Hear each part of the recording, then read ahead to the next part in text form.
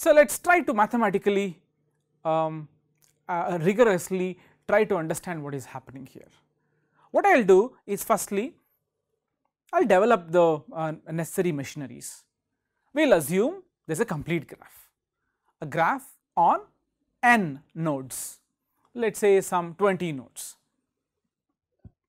and you put edges between any two people, 20 choose 2 edges.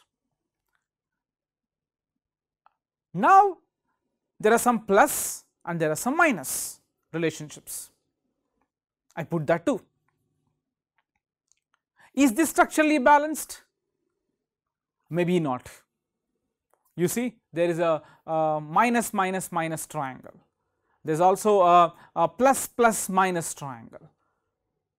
This is not structurally balanced. But what if it was structurally balanced? Let us see. Let me now think of an example where a given graph is structurally balanced. How will it look like? This is an example of a graph that is structurally balanced. See how it looks like. Obviously, all of them are plus. I know this is structurally balanced. What is so great about this? Is there any graph with negative edges as well that is structurally balanced? Let me think of finding one. As I keep trying, I converged to only a structure like this. Do you see? There are two clusters and edges inside these clusters are positive and edges across are negative. Basically, there are two teams here. Two teams means what? Within the team, the relationship is positive, right? You see that in the figure? Relationships between two people inside the team is positive. Relationships between two people across the team is negative. This is structurally balanced. Why? Let me take a triangle here. A triangle here is either positive, positive, positive, as you observe, or positive, negative, negative, correct? Can you find a triangle here which has a positive, positive, negative? Plain impossible. Just observe. Can you give me a triangle here which is negative, negative, negative? No, impossible. Which means, looks like this is structurally balanced. So, when you have one team full of positivity, structurally balanced. When you have two teams where positivity is within, negativity is across, structurally balanced. Some basic observation that you did, this is structurally balanced. Now, if I give you a graph G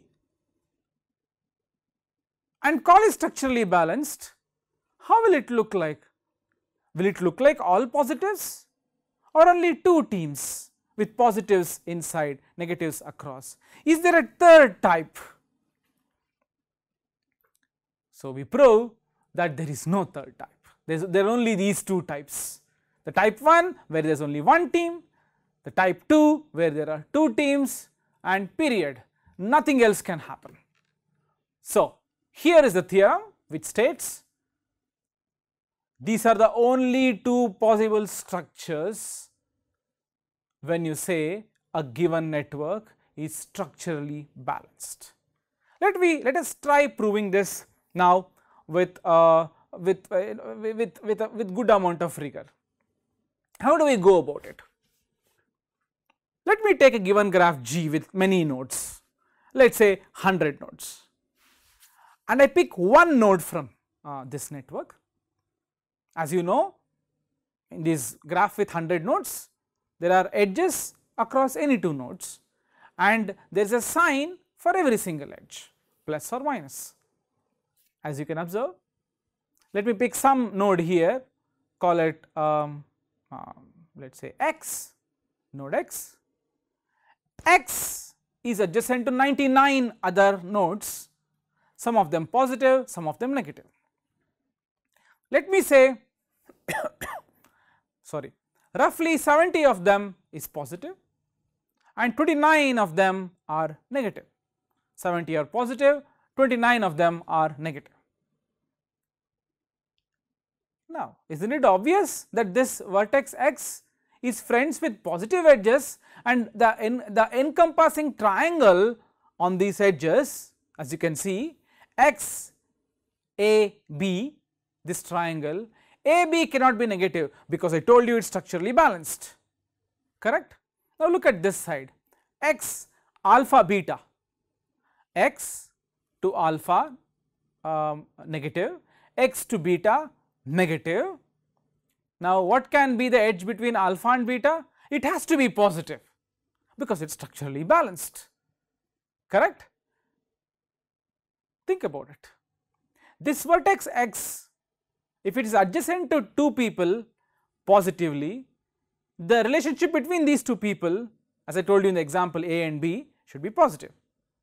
If the vertex x is adjacent to alpha and beta, and x alpha is negative, x beta is negative, and what should be between alpha and beta? Enemy is enemy, right? It should be positive. So, I observe that when you pick an element x and look at all its friends which are positive and all its friends which are negative, you observe that amongst the positive friends of x, relationships are all positive. Amongst the negative friends of x, relationships are all positive. But if you pick a friend A of x and a friend alpha of x, x A is positive, x alpha is negative, then what is the relationship between A and alpha? One positive, one negative, which means A and alpha should be negative. Very straightforward. So, what do I gather? All the friends that x is adjacent with, they are friends with each other with positive friendship. All the people that x is adjacent to with negative friendship, negative relationship, they are all friends with each other, which means there are two clusters here. What are those two clusters? The clusters x and all his friends, they are all positive within, and all the negative friends of x, they are all positive within but negative across. As simple as that. That closes the theorem.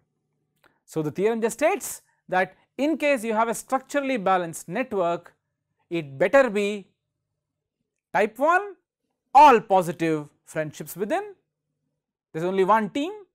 Type 2, there are precisely two teams where friendships within them is positive, friendships across is negative.